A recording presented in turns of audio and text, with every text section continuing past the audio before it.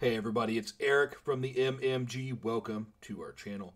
Today we're talking Throne and Liberty, Taedal's Tower, the 18th floor, Swirling Firestorm. There's one major mechanic and a couple minors. I'm going to show you how to complete to defeat this boss, quick and simple. I keep these videos super short, so make sure you hit that subscribe button to keep supporting us. Let's get into it. Alright, the first mechanic is she's going to scream and then she's going to jump back.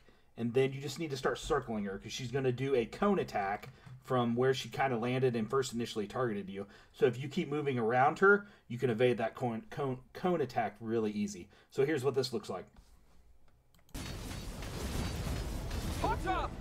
Hot up!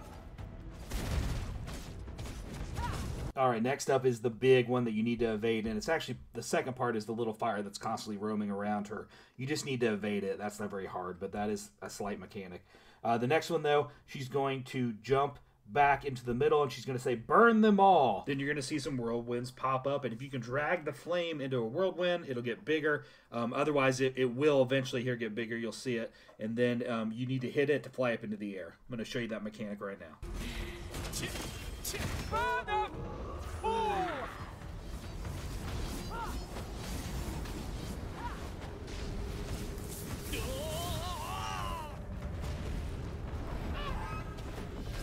Don't forget to turn into a bird or your flying form on your way down so you don't take massive damage. But then you're good. That's the main mechanics for this boss. Hopefully this video helped you. Don't forget to help us out by hitting that subscribe button and have yourself a great day.